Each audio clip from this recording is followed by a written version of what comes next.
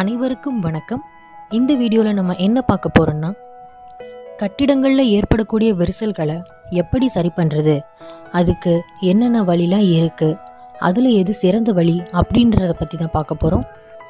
வாங்க வீடியோக்குள்ளே போகலாம்.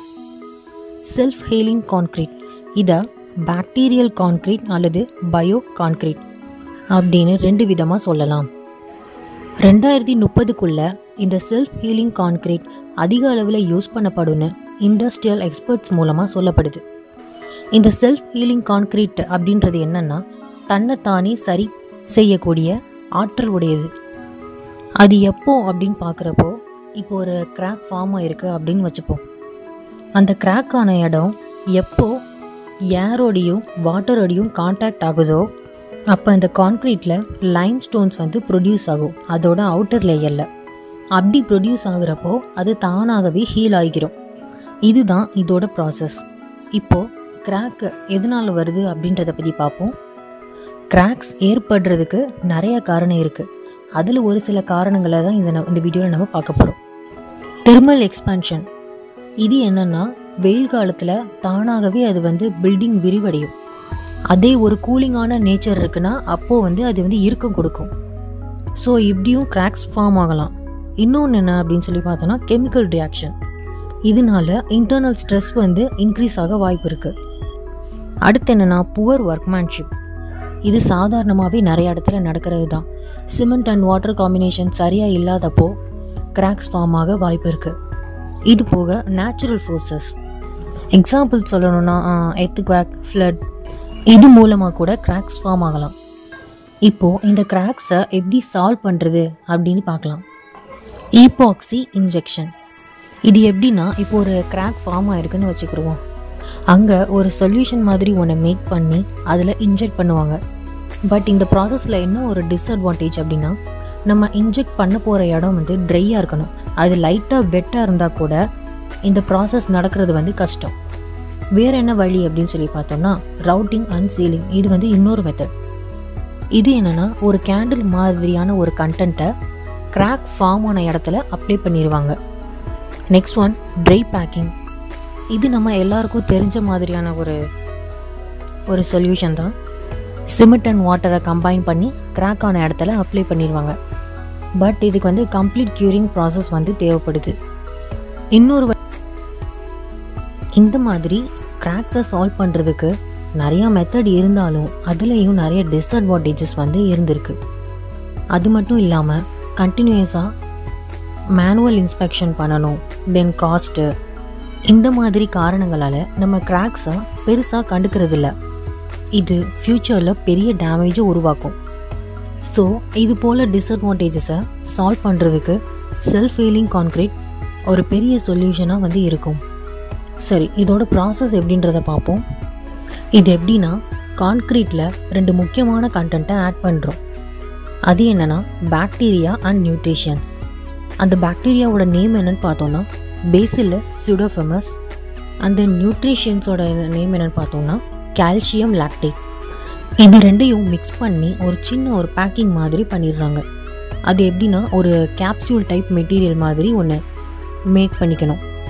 இதை அந்த கான்க்ரீட்டோட ஆட் பண்ணிடணும். இதோட லைஃப் டைம் என்னென்னா 200 years. இப்போது இது எப்படி ஒர்க் ஆகுதுன்னா, பில்டிங்கில் ஒரு கிராக் ஏற்பட்டு அது டேமேஜ் ஆகுறப்போ ஏதோ ஒரு வழியில் வாட்டர் அந்த கிராக்கை போய் டச் ஆகுறப்போ அந்த கான்க்ரீட்டில் உள்ள பாக்டீரியா ஒர்க் ஆக ஸ்டார்ட் ஆகுது. அந்த பாக்டீரியா என்ன பண்ணுதுன்னா, அதோடு இருக்கிற அந்த நியூட்ரியண்ட்டை ஆக்டிவேட் பண்ண வைக்குது. இது என்ன பண்ணுதுன்னா, கால்சியம் லாக்டேட்டை ஃபீட் பண்ண வைக்குது. கால்சியம் லாக்டேட்டுன்றது ஒரு சொல்யூபிளான ஒரு கண்டென்ட். இது இப்போது என்னவா மாறுதுன்னா, இன்சொல்யூபிளாக இருக்கக்கூடிய கண்டென்ட்டாக மாறுது. அதாவது லைம்ஸ்டோனாக மாறுது. இது ஒரு இன்சொல்யூபிளான ஒரு கண்டென்ட். இப்போது லிக்யூடாக இருக்கிற ஒரு கண்டென்ட் சாலிடாக மாறும்போது அந்த கிராக்கு தானாகவே ஃபில் ஆகிடுது. இதுதான் இதோட ப்ராசஸ். சிம்பிளாக சொல்லணும்னா, லிக்விடாக இருக்கக்கூடிய ஒரு கண்டென்ட் சாலிடாக மாறும்போது அந்த கிராக் தானாகவே ஃபில் ஆகிடுது. இதுதான் இதோட ப்ராசஸ். இந்த ப்ராசஸ் நடக்கிறதுக்கு மினிமம் 3 weeks ஆகும். ரிசர்ச்சர்ஸ் இதை லிக்விட் டைப்லையும் கண்டுபிடிச்சிருக்காங்க. இது கன்வென்ஷனல் கான்க்ரீட்டில் யூஸ் பண்ணுறதுக்கு பயன்படுது. கன்வென்ஷனல் கான்கிரீட்னா எக்ஸிஸ்டிங் பில்டிங், ஏற்கனவே கட்டப்பட்ட பில்டிங்கில் உள்ள கிராக்ஸை சரி பண்ணுறதுக்கு இந்த லிக்யூட் டைப் யூஸ் ஆகுது.